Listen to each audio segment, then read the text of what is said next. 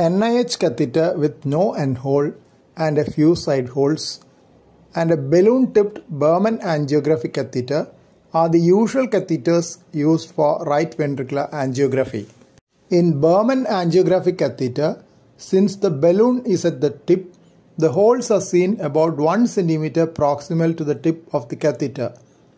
If the balloon has been deflated prior to angiography, the pattern of dye efflux originating about 1 cm proximal to the tip is suggestive of Berman angiographic catheter, while in the NIH catheter, the holes are quite near the tip on the sides. Berman angiographic catheter, being a flow-directed catheter, is useful to enter the right ventricle in small infants with complex anatomy.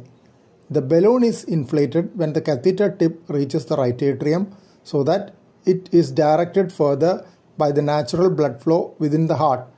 As the balloon separates the jet of contrast being injected from the ventricular wall, chance of ventricular arrhythmia and perforation are reduced. NIH catheter, being a stiffer catheter, may not be a good option in small infants with complex cardiac anatomy. Flow-directed Berman angiographic catheter has also been used for aortofemoral arteriography by the axillary artery approach when the retrograde approach and translumbar approach are not feasible. Flow direction is a boon when the aorta is very tortuous. It may be noted that balloon-tipped catheters were used by Swan H.J.C. et al. To access pulmonary arteries without fluoroscopy.